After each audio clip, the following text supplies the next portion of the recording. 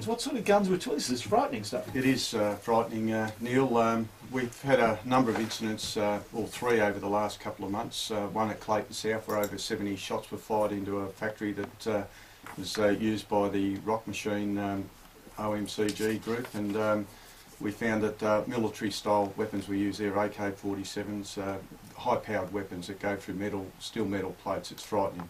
The same type of weapons were used on an attack at the Bandidos clubhouse at Dandenong, and once again the attacks yesterday at Hallam and Dandenong are basically the same style of weapons. So were they used again overnight?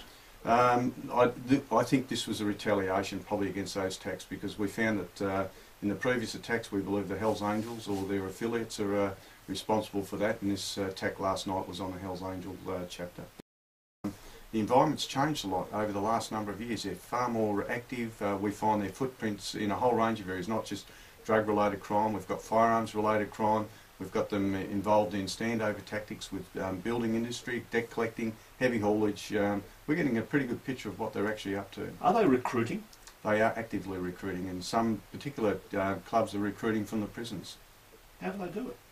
Oh, well, they've got people that we've incarcerated, and they actively single out people that they think might be good standover people when they're released, and so they befriend them and encourage them to join. So they're nothing to do with motorbikes or anything, they're just crooks? These are crooks, yeah. There is an expectation that they follow club rules, and if they have to come on hard, they support each other, so they've got a very solid hierarchy. But are you saying there are seriously members of these motorcycle gangs that are in it just for motorcycles? No, I don't think they're in it for motorcycles, not at all. What are they? Well, if they're not crooks, it's about status and power, greed, a whole range of things. It's not really the OMC. The bikes is just a component. So they're saying they'll go to the jails and say, oh, we need somebody who will cut people's toes off. There's this bloke doing time for that. Let's recruit him.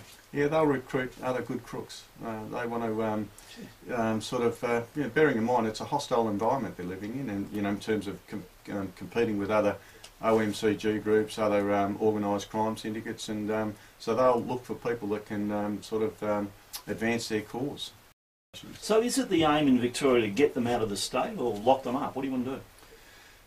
Well, we want to disrupt their activities, their criminal activities. I think there's a reality there that you'll probably never move these groups. We've got a lot of organised crime groups operating within Victoria. But what we're trying to do is disrupt and make it hostile for them. And if we encounter them involved in illegal activity, we charge them, take them to court and present them. But, we do have to have evidence to actually put them before the courts. Well, I think you remember a few months ago we set up Task Force Eagle. We're concerned about the infiltration and the association of some of our members with OMCG. So they spread their wings pretty broadly. And but yes, if they feel threatened, they will make threats. And we see with some of their standover activities in terms of debt collecting, they leave bullets attached to doors and things like that for those people, to intimidate them, to let them know that's their calling card. Are the bikie gangs the most significant organised crime that you're dealing with now? Now, look, we've got a lot of other groups. The bikies are sort of very visible in terms of some of these incidents, but when you look at some of the level of drug dealing, the importations, there's a lot of other syndicates that are operating.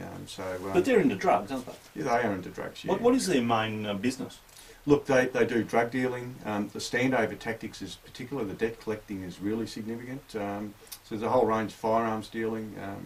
So they're involved in anything. They've got a footprint in a lot of different areas of crime. But drug dealing would probably be one of the most significant.